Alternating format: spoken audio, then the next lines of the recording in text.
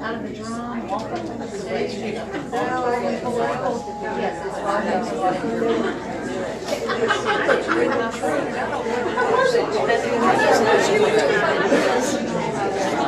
was a party. No, I give her a hard time, but I have very nice.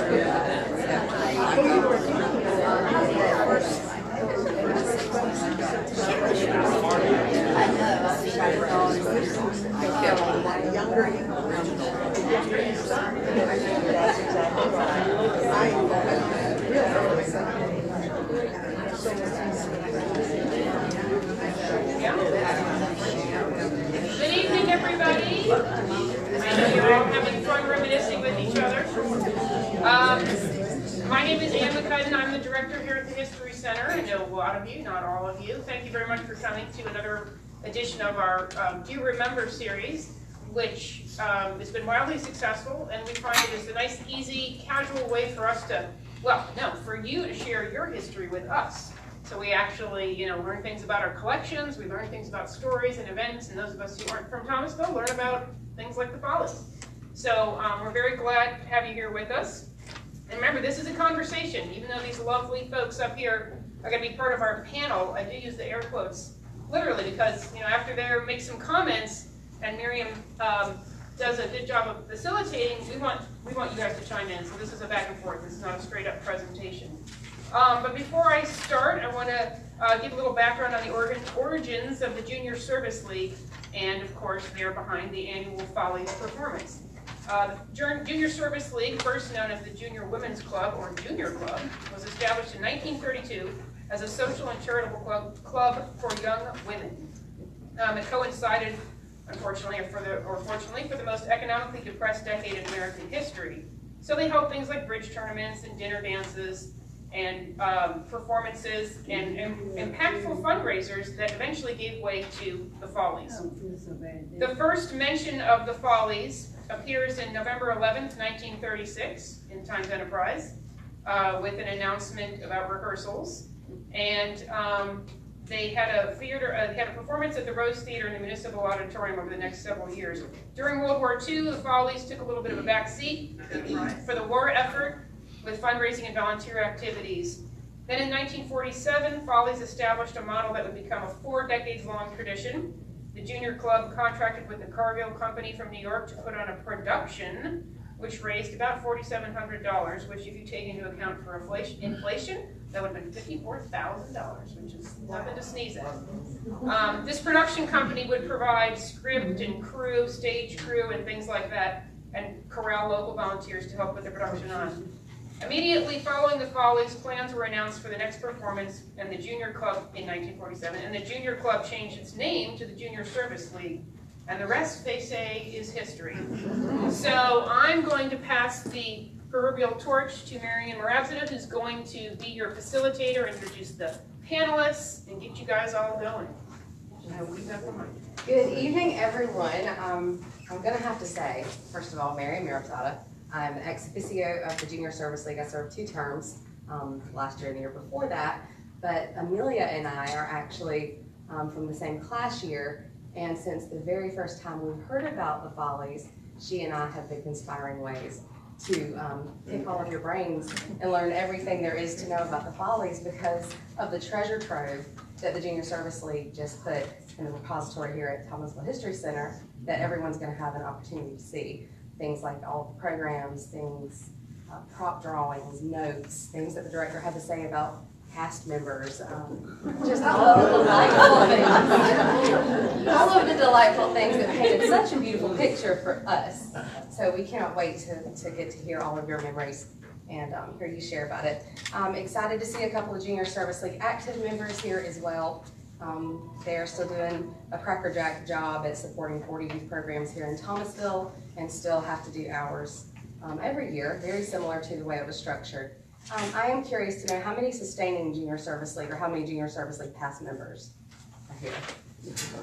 That is awesome. I would love, at the end, if you ladies will give us just a moment of your time, I would love to get a picture of you with our current members for the Junior Service League's archives as well. So, a little bit about how this evening will go. Anne did a wonderful job at kind of delivering the expectations of the evening, as the fact that this is one big open conversation that we're all having together. So our panelists will start the conversation by sharing a memory during their involvement in the Follies, and that will open discussion to questions and comments. And we would love for you, whenever you do have a question or comment, if you can stand, please do, and say your name. And if you would like to talk about the years you were involved or how many years you were involved, that would be very interesting to us. And also Facebook, so Ephraim and Amelia will be interjecting every now and then with comments and questions that we are getting live from Facebook from people that could not be here. And otherwise, just for fun facts. So I would love to introduce the panelists for tonight. A lot of you know who they are. Dr. Robin Wise was a Follies performer for many years, and as long as he can remember, was on the shirt tails of the Follies even growing up. Dr. Robin Wise. Sorry. And Ephraim, if you do not know him, also interjecting. Frustrated dancer. This is Janice Faircloth, Follies performer and past president of the Junior Service League, and a plethora of other phenomenal things. Mrs. Kathy Cable, Follies performer and past president of Junior Service League. And Fran Milberg, Follies performer and past president of Junior Service League. We would love to open the discussion with Miss Janice Faircloth. If you could kind of share us a little bit of information about your experiences. May I sit? Yes. Tom and I moved, okay, good, wonderful. Tom and I moved to Thomasville in the summer of 1965. And shortly thereafter, Mary Louise Ackerman recruited us to sing with the First Methodist Choir, which was performing Messiah for Christmas. And she knew that we had sung before. And that ultimately led to, it seemed every place we went, people would say, well, you are going to be in the Follies. And,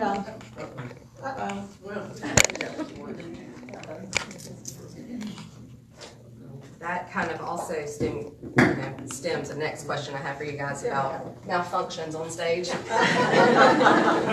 happens. So we were really looking forward to doing whatever we could do for the Follies. And we participated first in, I guess, January 1966.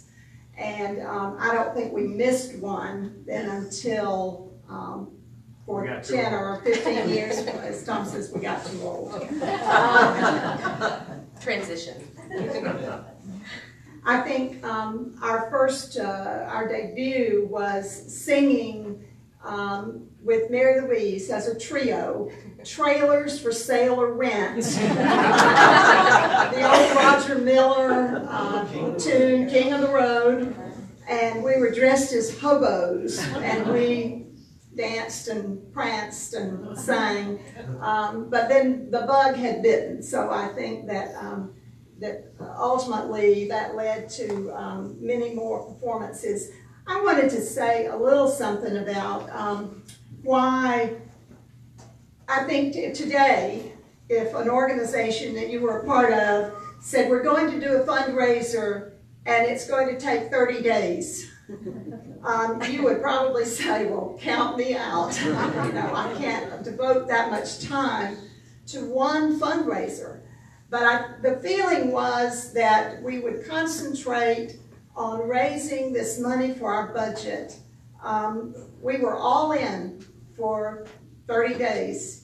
And then the rest of the year, we could concentrate on our real purpose, which was not to give the community a great time and create a wonderful social atmosphere, but to promote our child welfare projects, which were very important to us, which included eye and dental clinics, where we actually went into the schools and checked eyes.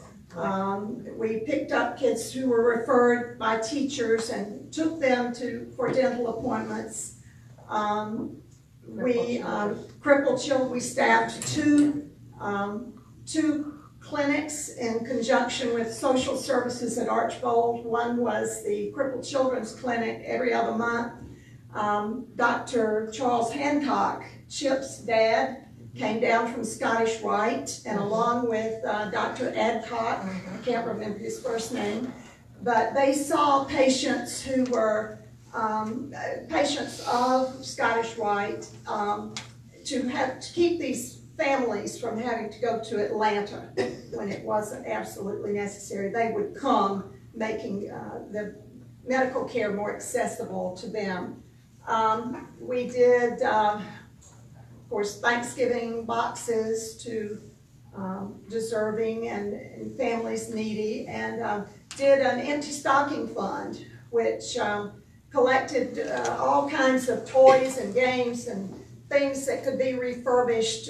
We partnered with the Thomasville Fire Department, and they made old bicycles look brand new, and that was very fulfilling too. So we did, and it still probably do, I'm not up to date, but we were busy every month. So to have a wonderful fundraiser that afforded us so much fun and be able to support our projects for the rest of the year was very rewarding. And I will yield and jump back in at a later time. Fun fact with the Junior Service League, a lot of the programs that you all pioneered, especially the eyeglasses for children who would not get them otherwise, is still a program that we touch every day. So that is something that you guys started that is amazing. Well, I moved to Thomasville kicking and screaming. I moved here with my husband in 1971, and I was pregnant with my firstborn. My in-laws lived in Cairo. We came here, it was January, and it was dark, and I was miserable. And I would pick up the newspaper, and there would be a blurb about the Follies going on. The editor would write little notes about the Follies, and guess who's in the Follies this year, and guess who's going to do a number this year. But when the Follies was over, the editorial turned nasty. The people who had been in the Follies, who had worked themselves to death, did not realize that they were insulting somebody else in town, maybe. We were going on a script, and we knew what we were doing was not highbrow. But that year, that's right, that year, and I can't even remember his name, the superintendent of schools showed up on the stage in a diaper. If I tell you the Times Enterprise wrote about it for 30 days straight, and I kept thinking, look at this town I'm going to. This really was a highlight for me. So it was an interesting year for politics in Thomasville.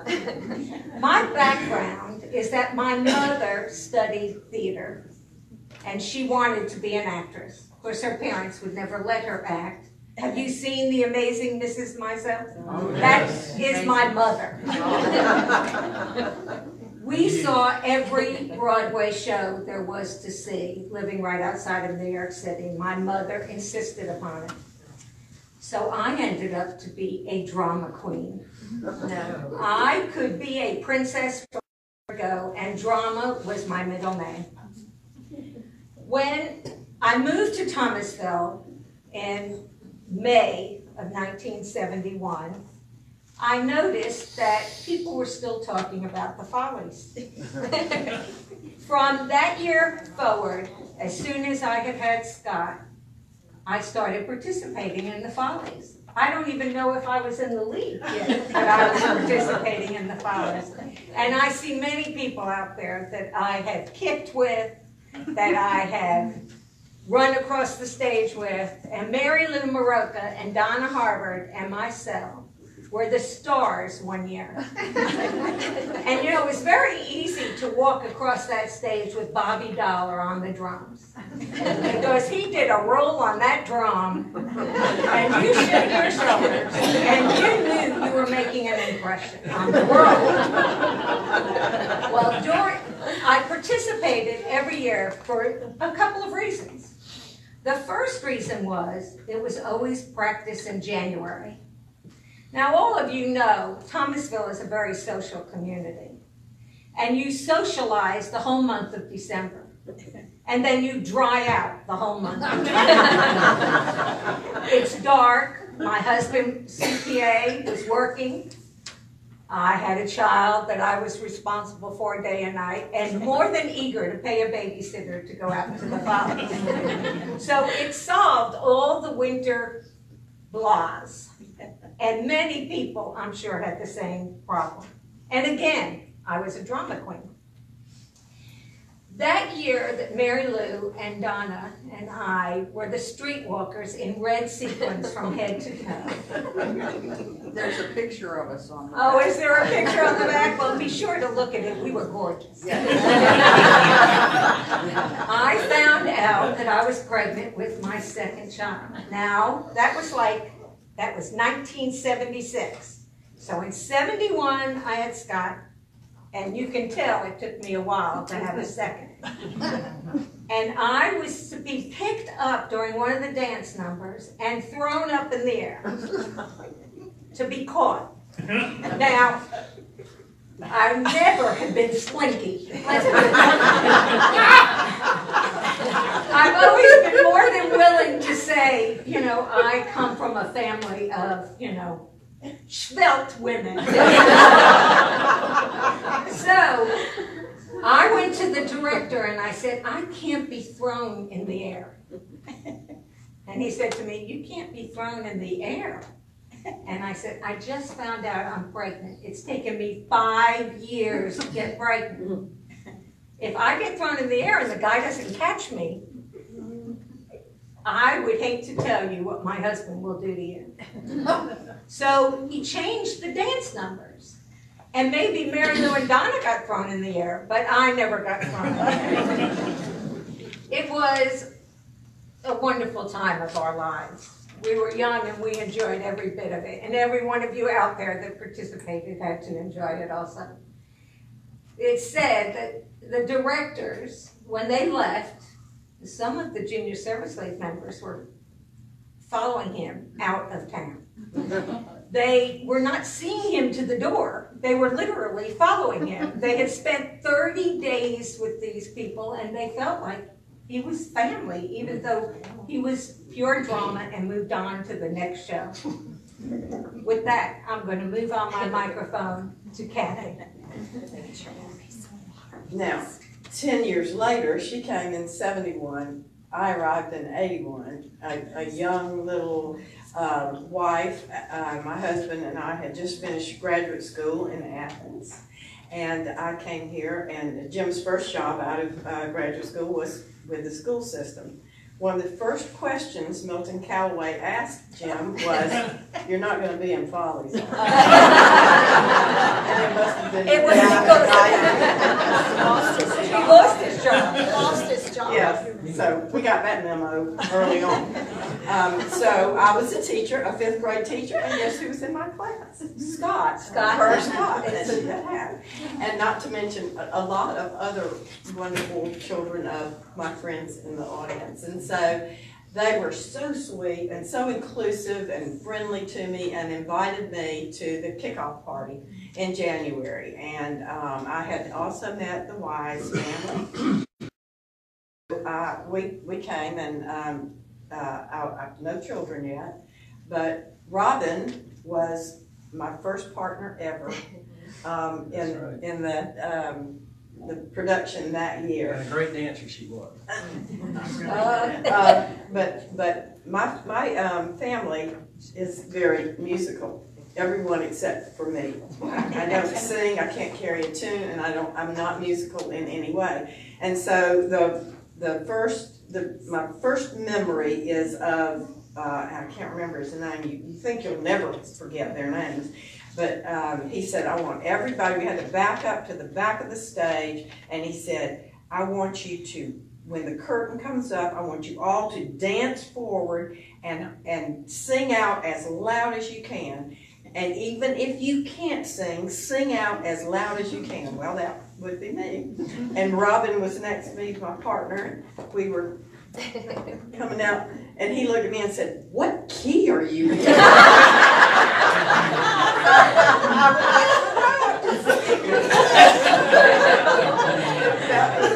That kind of lived with me the rest of my days.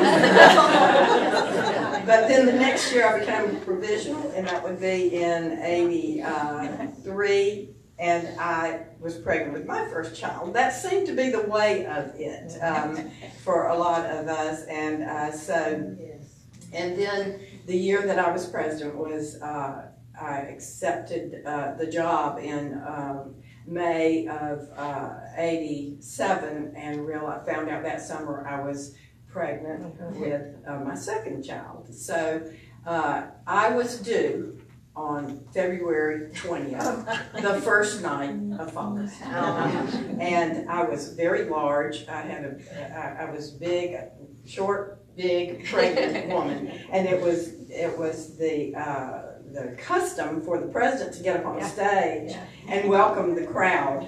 I did it the first night, and then I just begged off the next night. I do remember that. I asked Penny Dollar was the vice president that year, and she did that for me. But again, it was absolutely 6 of the best years ever.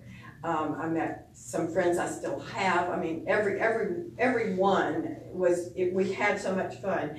My mother and my mother-in-law would argue over who was going to come for those 3 weeks for the practice weeks, and so it was a lot of fun. And the year that I was just talking to these ladies, the year that I was president, I think that we raised from the Follies between $12,000 and $14,000. So it came a long way from the original 4,700, I think, that we talked about a while ago, and we were very proud of ourselves. But we were, my year, that '88 year, I think, was one of the last years of Follies. Not the last, but one of them. So we had other projects after that.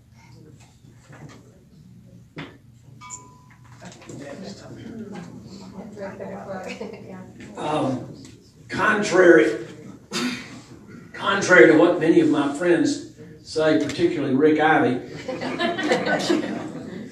the Follies did start before I was born. My mother came back to Thomasville in 1947, I think, from college. Is that right, Mother? That's right. She's sitting in the back there. And I came along in 1950. And so I remember a lot about the Follies from the childhood side. Women didn't work full-time like they do today. Many women didn't. Some, of course, did. There were teachers, there were nurses. But a lot of women were stay-at-home moms, and these were the members of the Junior Service League. And they could devote the time to it. And the women would rehearse during the day for the numbers that just involved women. And then when the husbands got off work at night, the couples numbers would be rehearsed in the evening at the auditorium. And it was, as youngsters, my sister and I would go, either after school, Mother would take us up there in the auditorium to sit and watch the rehearsals. And sometimes even she would let us go at night for a little while to watch the rehearsals at night. But we spent a lot of time with my grandparents during Follies month because Mother and Daddy were both tied up with rehearsals, and all that went with that. The Cargill Company did a great job. They furnished all of the costumes. They sent the music down, the scripts, the director, and it was an all-inclusive deal. And they would have a kickoff party.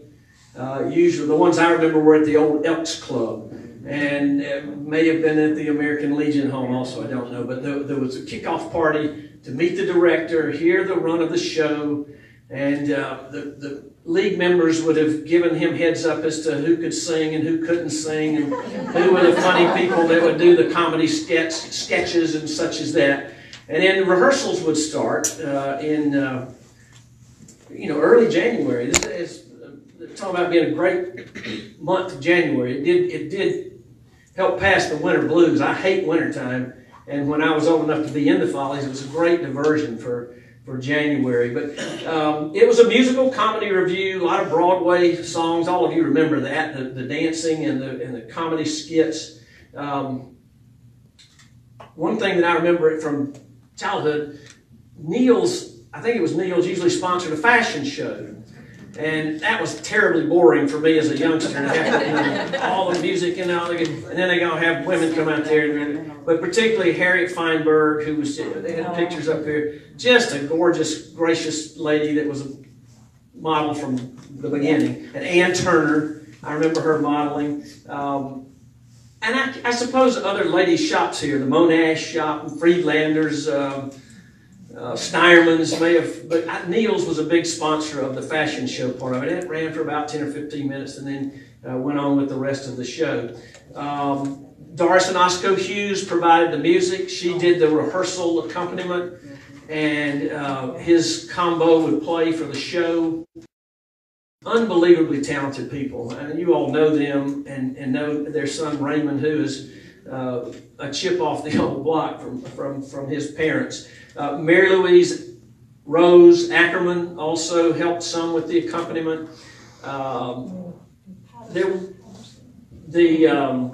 One of the directors that was here back when I was a youngster, his name was Tom Stokes.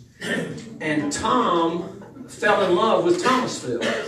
And he went back to New York or wherever first, but he ended up moving to Thomasville and lived here, and I think passed away here. But he and Ann Turner did a live daytime show on WCTV called Meet the Neighbors. And they would bring locals in and talk, and it was a great time. And it was when live TV originated here in Thomasville.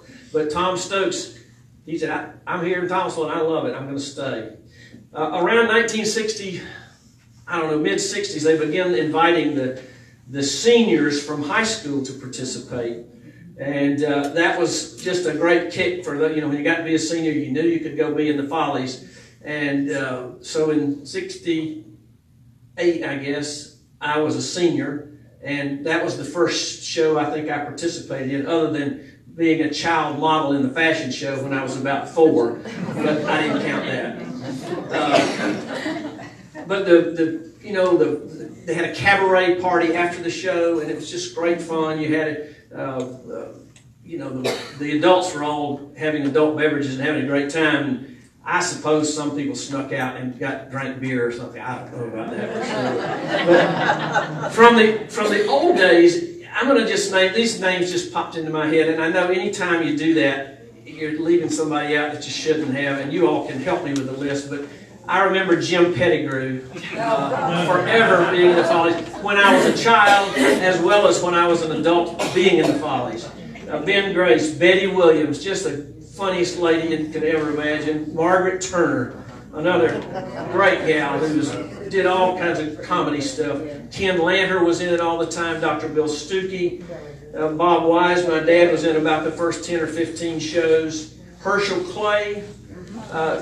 John's mother, Gladys Wilson, was in it forever and a day. I put a picture back on the table of Gladys in her Follies outfit. Check that out before you leave. Mildred Vann, Marie Bracy, Betty Lou Bracy, Billy Rigsby just did an outstanding job. Margaret Mott. I came back in '76 and was in a number of, I guess, the shows until it ended. It was just a wonderful time. And I hear a lot of people today say, gosh, I wish they would bring back the Follies.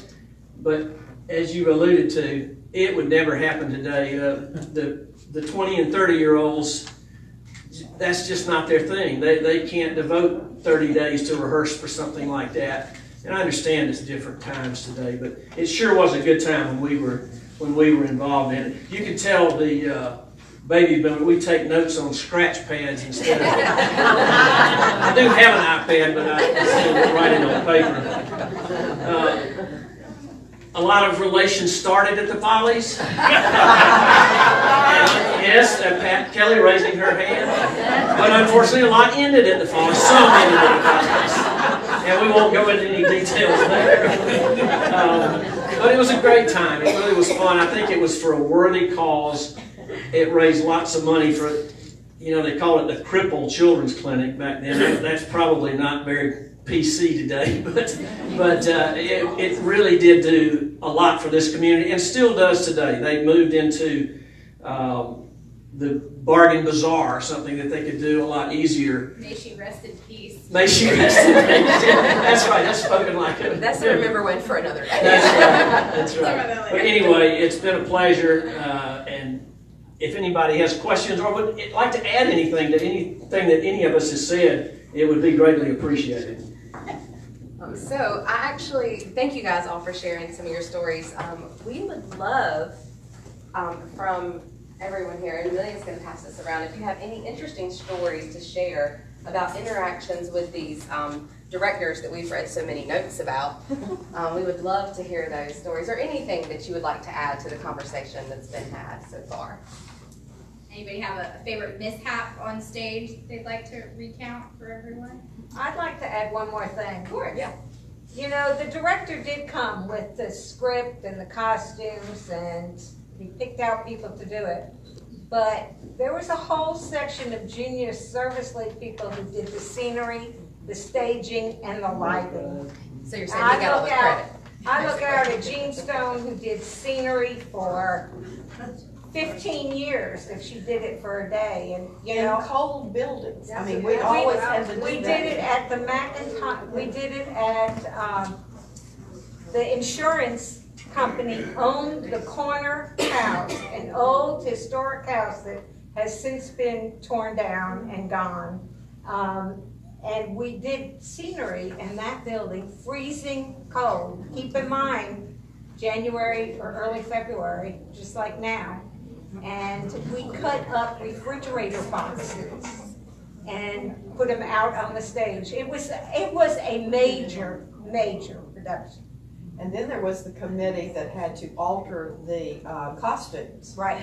And so the costumes would come in, and after everybody had been assigned their act or whatever, then you had to have your costume fitted and everything. So there was a committee for that, and those poor people had to let out scenes and take in scenes. And then they were also, there was a committee, a quick change committee. Yes. And whether that was I don't know if that was the wardrobe committee or not, but I just remember one service league member having to make sure that somebody came off the stage and was not in the very next act, but the next one. And her job was to get the pants off the guy and to put the next pair on. And he was supposed to have worn, something. She was literally squatting down. She pulled, and it was hilarious. It was so funny. What happened at the Follies stage?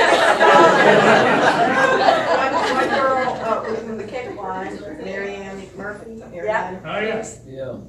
And the elastic in her bloomers popped, and they came down. She was kicking, and they came down. I think her shoe came off. Yeah, there was always something funny. I think Ephraim has a... Janet Lyles actually just wanted to remind everybody about the time that Jim Dukes was in a box, and the guys put a concrete block on top of the box, and he couldn't get out.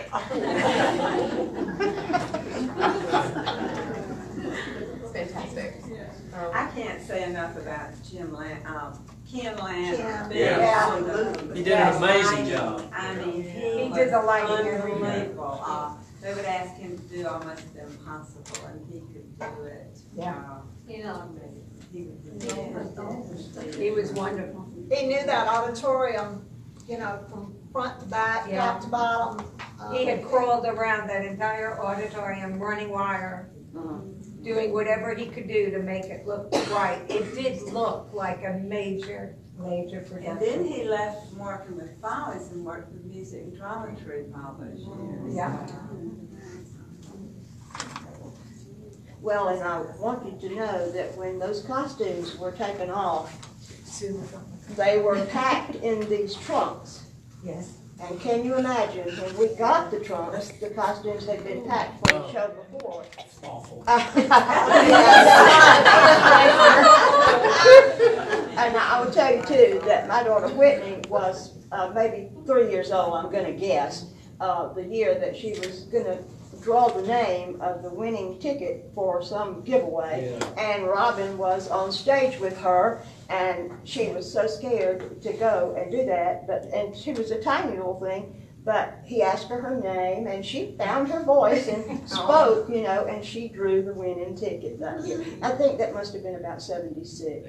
Yeah. Oh, good job. Thank you very much. Great memories.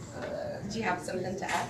Well, I'm Mariam Mirabzadeh. I'm also a past president. And featured in a red sequined outfit. And that was fun. We moved to Thomasville in '66, and my dear friend Pat Davis lived down the street from me, and she wanted me to come watch the Follies, and so I watched it one time, and that was it. I was in probably 15 of them after that, but the first Follies I saw, I'll never forget Ben Grace. He was up on the stage. This is maybe a little risque, but if it was said in the Follies, one of his jokes was somebody said to him, "Whatever happened to Helena Rubinstein?" And he said, "Max Factor."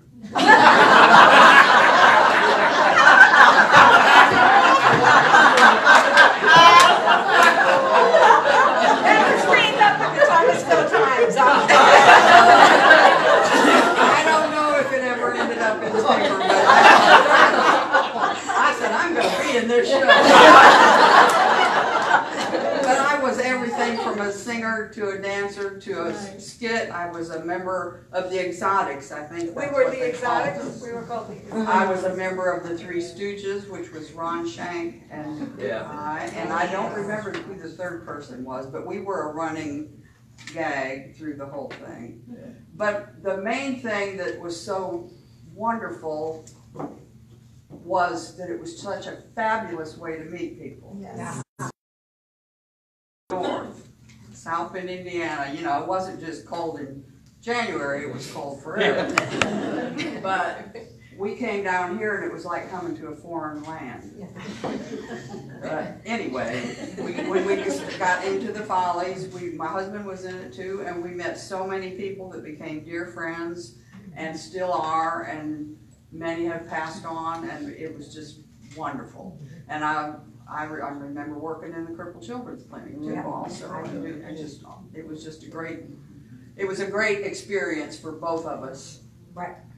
There's What we were like in the Follies and what we were like in crippled children's clinic are two opposite extremes. One thing I meant to also mention about the shows when I was in them, they always had a sustainers number. When they would let the sustaining members beg the sustaining members to come and participate. And I can remember Mildred Van.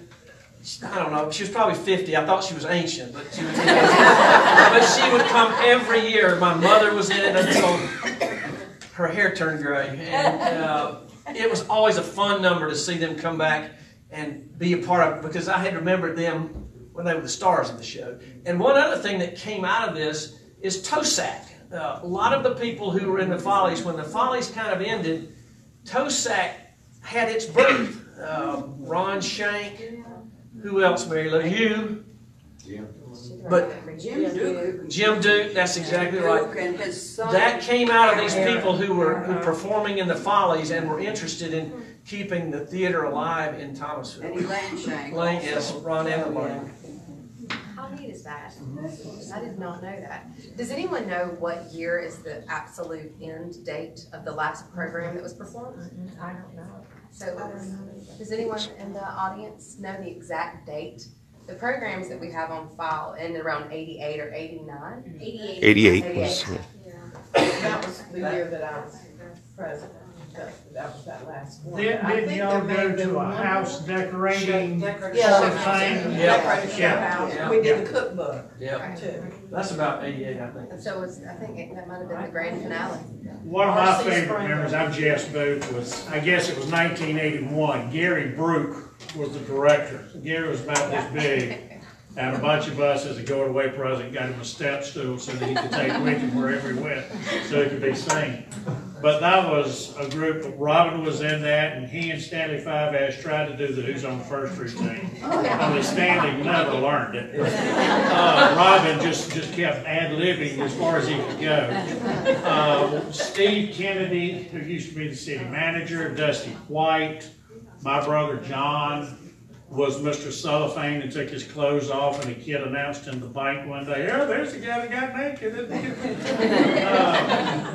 But we had the doo-wop band where we did Madeline and I forgot one of the other 50 songs. Jody and I, who I was married to at the time, actually went and we followed Gary Brook a month later up to Augusta and got to see him again. But Follies were just a great time. I don't know if anybody, several people here remember this, but Becky Floyd was doing, I don't know if she was doing a walk, she wasn't doing an ad, she was doing something walking across the stage, and her vision was impaired. And I don't think it happened during a performance, but I think it was during a rehearsal. She walked right off the stage into her pit. She was not, I don't believe she was hurt, but it scared the stew out of everybody watching. But she just got back up and walked around and did what she was supposed to do next. But The provisionals, one of the things they had to do was to walk ads. And of course, that was how we raised money for ads in the bulletin. Yeah. And so there was an aardvark. Who was the aardvark for? CNS. CNS, okay. And then Bebo the bear, and then This is where scenery also came in. They made the poster boards. oh, and, yeah, they were sandwich boards, but Bebo and aardvark, and I always was assigned Bebo. And we walked around downtown. A couple of weeks before the show to advertise, we're holding signs, advertising, and then we walk across the stage during the show, at some point during the show. So that was how we raised some of the money. We also searched for people. I remember this. We would go to the Newcomers Club, and they would give us a list of the newcomers to Thomasville, and we would get on the phone and call those people and invite them to kick off the party and invite them to be involved in the Follies. Looking at Sue here, thinking about those costumes, we had the men's dressing room and the ladies' dressing room. And the costumes were always stage right. But they were there for the whole rehearsal. So you went and you got fitted, and the costume people were working and working and working, constantly working. And then right before the show, everything got moved downstairs to the courtroom. And it was a big production to take all this stuff down. But anyone who wanted to participate, it was a fun thing because we all formed like a line. And, you know, we just did it as fast as we could do it. We got everything down to the courtroom. Basically, the Follies took over the municipal building.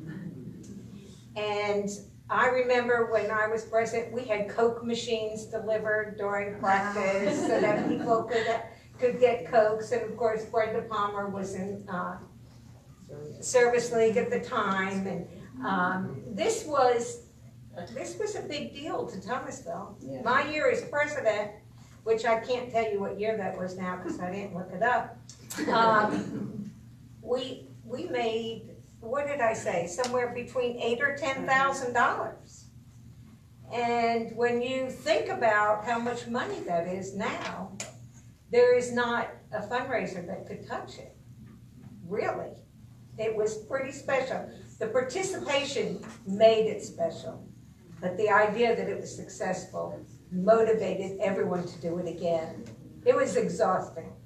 How did the audition process go? Did you guys have, so was it open call to everyone in Thomasville? Or was it Pretty much. junior service that filled? Pretty much. And the director picked it. Yeah. Wow. But the director was given names. Some heads up. Yeah, could have identified some people in advance, you know. Right. But it was the director's problem. That's actually He great. could leave town after. Yes. We have someone here in the back who wants to share a memory that they have. Well, when I think of the Follies, I really want to salute Emily Searcy. How many remember with Emily Searcy? Emily Searcy was the queen of the Follies in the 40s, and when it started, and she lived across the street from me, so I just, worshipped her when I saw the Follies, but she would bring me her nosegay each year that she was presented in the Follies. And one year, they had a swing that went out over the audience. Martha remembers it, and Martha lived next door. So we all looked up to Emily Searcy, and I just want to salute her tonight because she was such a big part of the early years. And then I don't want to disagree with my handsome dentist up there, but in 1957, we high school seniors were cigarette girls. Oh, yeah. I forgot that. With the standing. You had a tray that you Remember, Sonny, I think Mr. Birch wrote the song Thomasville, and she sat on that swing and sang the song. I didn't remember that. It was Thomasville. Does anybody know the song Thomasville? yeah, I know the music. I learned it in grammar school, yeah. Somebody's ready to sing back here. Give you Sustainers are ready. I was sitting here waiting patiently to hear that. I was very excited that you guys were going to sing to it. I have lyrics in my office if you want to take a crack at it. And thinking about the walking ads, and what a great job the scenery committee did. People were very creative and made some incredible things that you could actually wear. For those of you who don't know, I mean, you put your whole body into these things. And one really great piece was for a commercial bank, and it was a red cash register, and it was a hat, and it was probably at least 3 feet high, all in proportion. Very realistic, such great detail. And so after walking it during Follies month, or the period of time that they walked, we had someone who wanted to buy the commercial bank walking ad. And so we sold it, and she wore it to a contest, we were told, in Highlands, and won the competition. I can only think it must have been a Kentucky Derby party or something, but I can see her wearing this. And so several years later, I wanted that cash register for something. I don't remember, and I called, and actually she gave it back to me, said she had no use for it. So I wound up with it for quite a while, and then it made its way here, but I'm not sure what happened to it. But these ads were very impressive and very much attention-getting. If you were a member of the Service League, when the first year you were a member, you were provisional, you had to walk the ads. That was part of your provisional year. And you know, everyone made it out as if it was gonna be the worst thing of your life, and it's true that everyone downtown stopped and noticed you. But it was great. They got their money's worth. The advertisers got their money's worth. What was the cleanup like after the Follies, after you'd taken over the municipal for 30 days? It is really, the costume packing was a big deal. The city did a great job of keeping the auditorium up for us and air conditioned when needed. The city was a wonderful, wonderful support during that time. And the firemen, Chief Golden. Yep. Was wonderful. He was great. And I am wise, and I was president of the league. I think it was 62. I'm not sure. I just wanted to ask: is there anybody here but me who would admit to being in the first show? I didn't think so.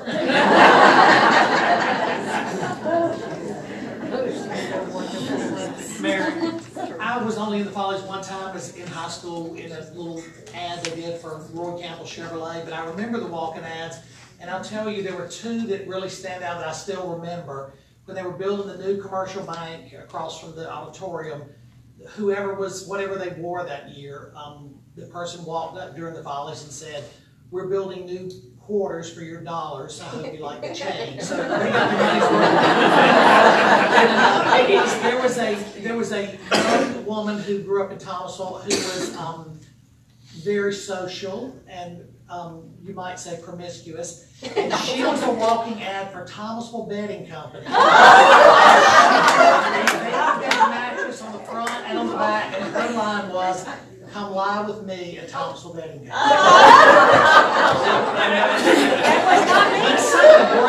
Mariam Mirabzadeh, in my era of going to the Follies as a kid, sitting in the balcony with all of our friends, because the whole town went, with Mariam Mirabzadeh and Rose Chapman and Pat Davis. I remember they did "You've Got to Have a Gimmick" from Gypsy as one, and I think Pat Davis was the one that turned around and put the trumpet between her knees. No, I and blew didn't. the, I was bumping with the trumpet. I remember it now. So many great Follies memories. It really was a fun time to grow up as a kid, sitting in the balcony of the auditorium watching those crazy shows. That particular number was the only time my father-in-law was ever in Thomasville to see me. Did the Follies always pack out the house? Oh, yeah. Was it always a sellout event? Yeah. 1,500 seats. That was when it was. And it was multiple nights. Yeah. We did a dress rehearsal Thursday night, as Kathy reminded me that families were invited to come see their parents act like crazies on the stage. And then we did a Friday and a Saturday night performance. Wow.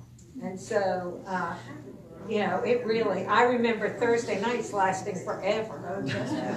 Because we weren't good enough to go on Friday. Well, part of the reason for that was, that proved to be true later with Tosack. We never had a full orchestra until Thursday night. Yeah, right. So everybody that was dancing or singing had their part down pat with the piano. Right. And then the full And then Bobby Dollar came with the drums. Oh, that's why it lasted so long, because it was a whole new ballgame. Yeah. So I did actually have someone that wasn't able to come tonight, but she shared that she knew whenever the Follies came around that she wouldn't see her mother for 3 weeks. Yes. So I guess there were just as many at home as there were in the audience watching you guys with big eyes. Hey, Doc, I remember my son Jonathan Yep. and all the other little boys on Washington Street being so excited about the walking ads. Oh, I love that. Everything from Aardvark, whatever it was. And they would slip out from the YMCA and go uptown just to watch folks walking. Yeah. That was the strangest, most fun thing for them.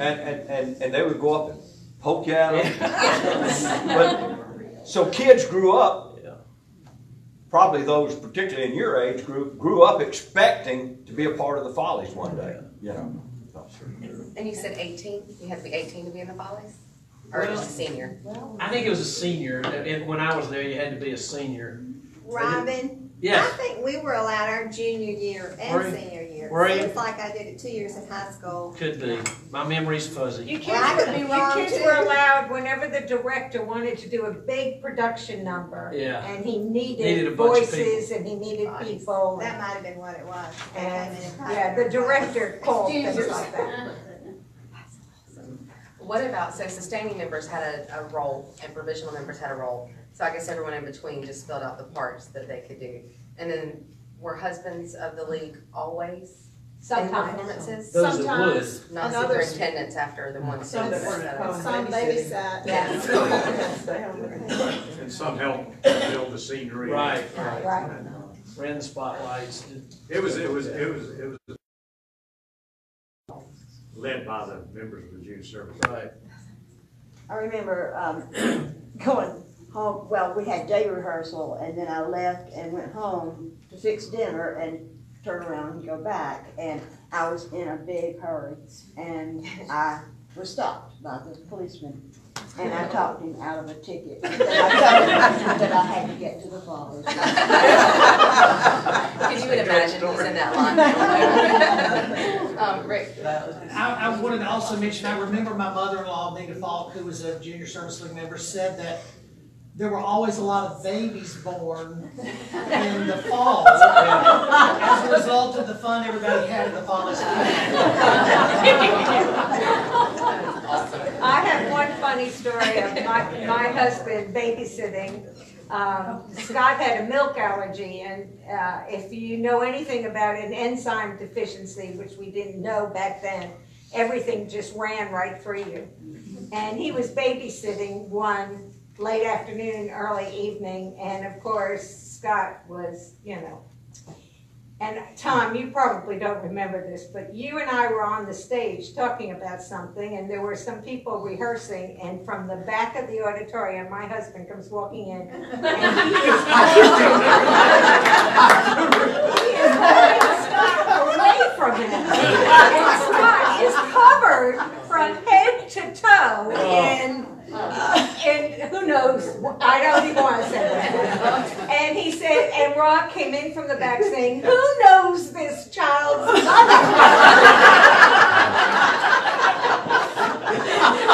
And I wanted to just,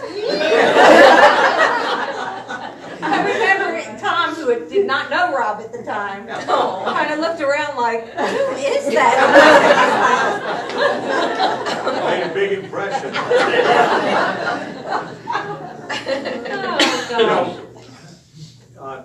You had mentioned the fashion show. I remember one of my early memories. My mom worked at Neal's. Yes. She worked on the fashion floor, and she was early on part of the fashion show. And I remember I was talking about this at one point in time. They actually got a lot of their clothes from New York, from some of the designers in New York, and they would bring them down. And I must have been a freshman or sophomore in high school or something like that. And I don't know how many of you women remember the bubble dress, the dress that the hemline went up under. Oh, yeah. Balloon dress, not bubble dress, balloon dress. Yeah. But anyway, Mom wore one of those, and I remember she was telling me that they had gotten some diamond jewelry for her from one of the big jewelry stores in New York, and they came down and she said, it's worth $10,000, and you can imagine how much it was then. But the only way that she could wear it is they put it with the police department at the municipal building, because that's where they were. And just before she went on stage, they brought it up, and there were two policemen that were standing backstage. They handed her, she put it on, she walked the ramp and came back, and they met her there, took it off, and took it back down. Catherine Neal did a great job with that, with the dress shop up there. He really did. They did it was mom too. exciting. Yeah. Dude, nobody's gonna talk about the Trailways bus. You wanna talk about it? No. Sometimes the party only got started after we left the auditorium. And if we didn't go to someone's home, then we would go to the bus station because you could get breakfast, you could get eggs and grits. But you could get those pies. Yeah. Those lemon pies. And the bus station, for those of you who do not know, it was facing Jefferson Street, right at where the library is now. Right across from TMB. Conveniently located. Which was the Winn-Dixie. Yes. No, it was further down. The Winn-Dixie was further No. down? The bus station was further down on Jefferson Street. Okay. It was on West Jefferson. Across from the health department. Yeah, across from the health department. Where the library. Yeah. But I mean, they didn't have nearly as much interest from anybody as they did from the Follies, and all of a sudden they would know during that period of time to have extra stuff to fix breakfast and pies and that sort of thing. And I had to get up, I was teaching school, so I would get up and go to school the next morning. That's the reason she only taught for 5 years. I burned out in a hurry. How much were the tickets? Oh, yeah, that's a great question. Good question. I don't know, for some reason I want to say $10 to $12. Wow. Yeah. And by that, 10 years later, they were 12 to 15? I think so, and I think the balcony. It was general admission. Yeah. It was not reserved. Patrons tickets were all the downstairs, and they were obviously more expensive. But Yeah. that's about right, I would say. Probably. We never bought them because we were in the show. Right. Right. How many people were in the programs? Oh Lord. 70, 80. So I was gonna Yeah. say 75 maybe. Yeah. That's incredible. Yeah. It was huge. So those The dressing more rooms people were you very had, warm. the more people would come. Yeah. You know, that was the secret. You have somebody in the show, then those people come to see them. And so everyone in town had somebody in the show. And I asked one of the presidents, do y'all know what percentage, because you couldn't sell but about 3,000 tickets, you know. So. Well, we had the walking ads. Yeah, y'all made a lot of money out of the ads. And we had underwriters and program programs. ads. And program ads, we sold programs.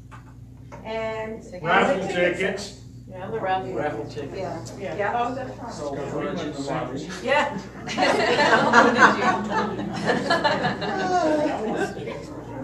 We made money any way we could. Yeah, because that was it. We didn't do anything else. Almost. And almost anyway. Yeah. That's another topic for another day.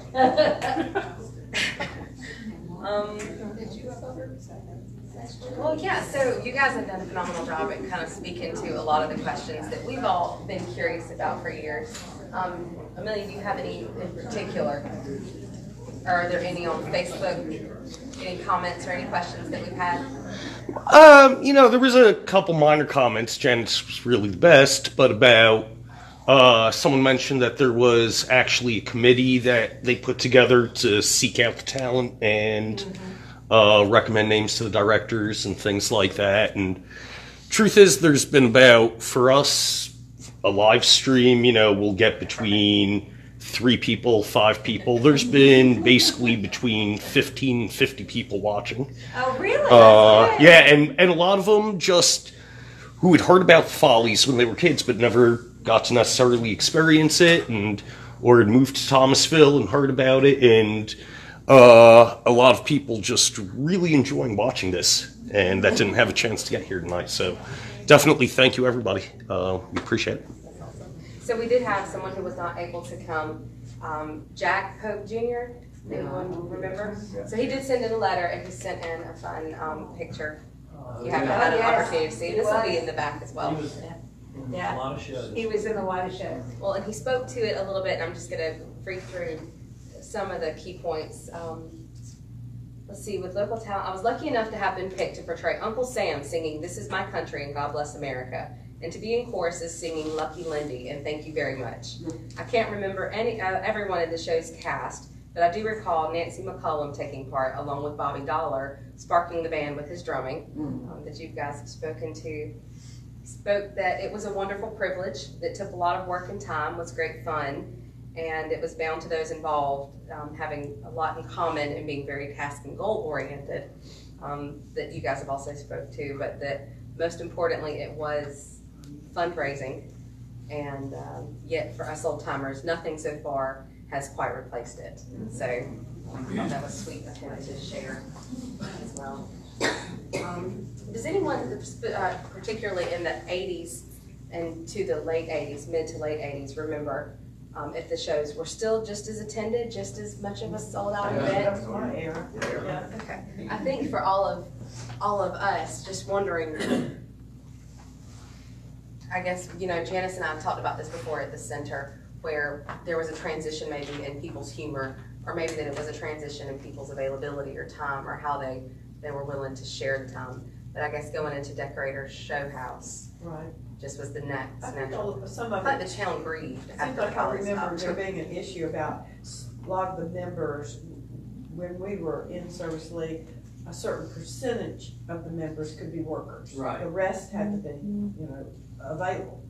But I think it was becoming harder to recruit people for the Service League because there were a lot more working members. So I think that may have had something to do. Do you remember, Randy? I was just saying, didn't when Cargill went out of business? I thought they closed up for a while, but Janice says they're still available. Janice to go and do different. I think the league did a great job of quitting the Follies when it was still very popular. Oh, yeah. It's not like it ran into the ground. No, it didn't run into the ground. Selling out shows, but they moved on, and there were a lot of factors that. It was a shock when It was we heard keen it was disappointment Yes. when they made the announcement. It was. It was, but you know, young people are different now. I think humor is more sophisticated, and I think it's something that would be next to impossible to recreate. You know, The Follies was vaudeville. You know, it was slapstick. It was, you know, you couldn't be humble and be up there. It was, you know, and that kind of fell out of favor for a while. And so it got harder to get cast members, and it got harder to get an audience that enjoyed it. Yeah. I think the fact that they quit, like you said, Robin, doing that at the time they did it while everybody was still excited about what was going on, and made it easier for the Service League to transfer that loyalty to the next project. Yes. Yeah, to the next project. I think that's it truly speaks to the program itself, the fact that so many of you are here tonight and so many people are streaming. 15 to 50 is pretty big numbers. Thank you, Ephraim, for those particulars.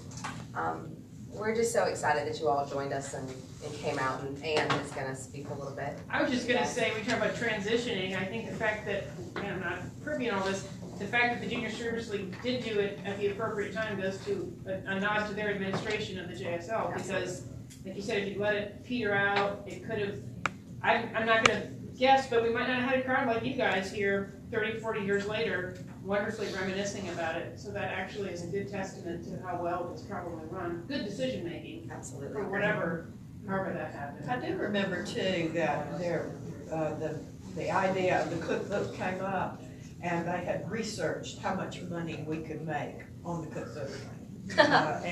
And it was substantially more, I think, than we would have made. And the fact that it was not such a concentrated time for the project, and spread it out over more time, and I think that had something to do with it too. Sure, high percentage working. I mean, 41 years is nothing to sneeze at. That's pretty. For sure. That's pretty impressive. I know you want to mention there's stuff on the back table that people have brought that you want to encourage people to look through. Absolutely.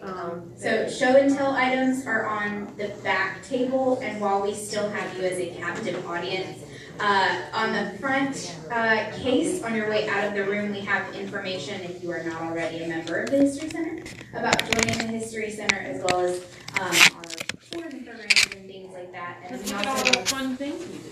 Oh, and then we have a few different events actually coming up in the next week. That we hope those that are available will be able to join us for. On Saturday from 10 to noon, we have our drop-in craft time down in the Flowers Roberts basement. Bring whatever your current project is and enjoy some chit-chat with some other folks. And then Saturday afternoon at the Lapham Patterson House, we've got an all-ages drop-in time for folks to make their own Victorian-inspired Valentine. Free of charge, so it's a fun activity for folks to come in and do. And then next Wednesday evening, we've partnered with the Historic Florida Capitol down in Tallahassee. They're offering us a member-exclusive, basically private tour of their facility, including some wine and cheese pairings. Registration is open for that. If you are not already a member, it's a perfect time to join, and we can help you with that. Well, we would love to say thank you too.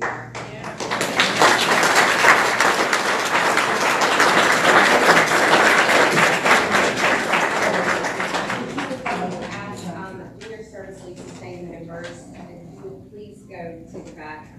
We would love to capture a picture of you guys and make sure that you're getting information about what Junior Service League